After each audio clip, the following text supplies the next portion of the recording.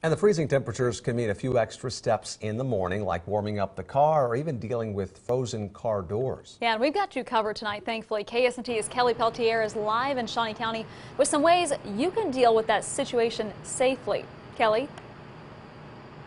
Yeah, I think a lot of people who have to park outside woke up this morning with their cars looking a little something like this one behind me, with ice and snow all over it. But luckily, there are a few quick and easy ways to help fix it.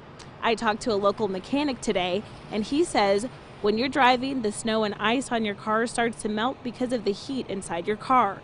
Once that starts to happen, the water runs down the inside of your door, seals, and freezes. He says a lot of people think hot water will help melt the ice on your car, but actually the hot temperature against a cold window or handle can crack it. Instead, he suggests two other things to try and melt the ice in a pinch. Best way to get rid of it is to use cold water or washer fluid. So the washer fluid has the alcohol in it, so that helps break it down and then not refreeze.